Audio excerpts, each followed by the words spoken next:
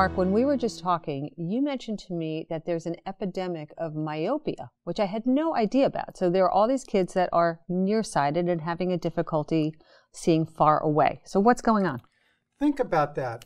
You know, you grow up, you're seeing great far away, and then about fourth grade, all of a sudden, in fifth, sixth, seventh, you start to see kids getting glasses in school. And in China, it's almost up to 80 to 90%. So what affects it? Is it genetics? No, maybe a little bit genetics, but basically it's how we use and abuse our eyes. A little story I tell is I went to a high school in Manhattan that was a math and science high school. You looked in the yearbook, 90% of us wore glasses, but less than 10% of juvenile delinquents use glasses.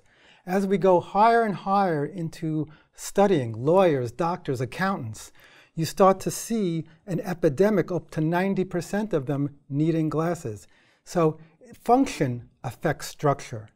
If you're going to look up close all day, then your eye's going to adapt for that. And there's tons of studies that show that.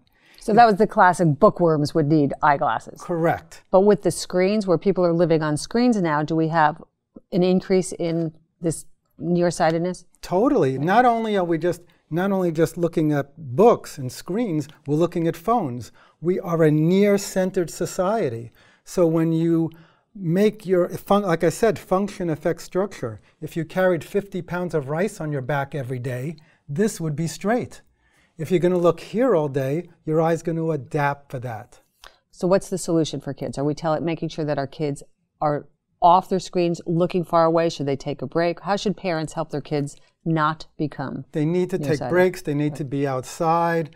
I have the 20-20 rule. If you're going to read or do things for 20 minutes, take at least a 20-second break about relaxing your eyes. And really, moderation.